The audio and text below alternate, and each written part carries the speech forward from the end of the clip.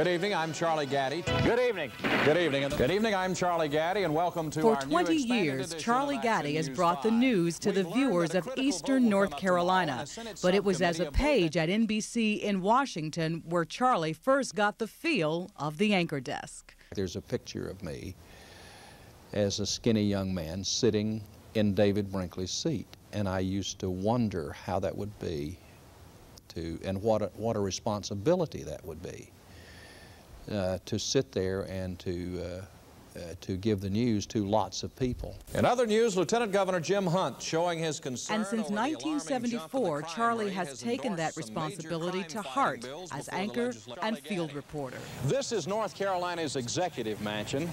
It has that very prestigious address of 200 North Blunt Street in Raleigh. In 1976, North Carolina First Lady Pat Holzhauser took Charlie and the viewers on a rare television tour of the newly renovated Governor's Mansion. Charlie, one of the most fascinating things for people visiting the mansion has always been the staircase. And so Ronald Reagan has been inaugurated as the 40th President of the United States. Charlie was there in 1981 for the inauguration of Ronald Reagan and back to the nation's capital for George Bush's inaugural celebration. Bill, you can't believe what a beautiful day it is. And welcome to Red Springs, North Carolina. The people who live here know what it means to try to survive a tornado. Red Springs, 1984. We were coming in here with the firemen and the rescue people at the same time. We were that early. The North Raleigh tornado, 1988. This part of the shopping center is gone. The worst of the damage happened in Orange County. The Hillsborough Twister, 1992. Gerald Bass was in his mobile home with his 9-year-old daughter when the tornado hit. But some of his assignments took Charlie far from the Tar Heel State.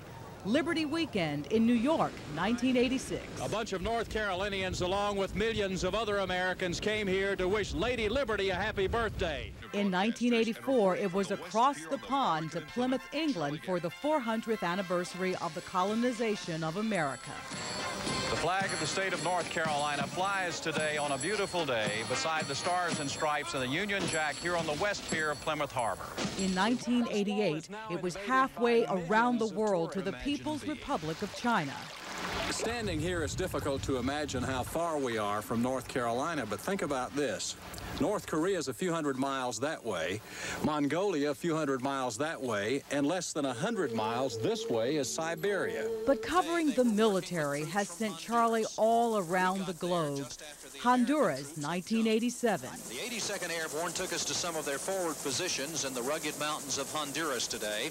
Saudi Arabia and Operation Desert Shield in 1990. And so after the long plane ride, they are here in these tents.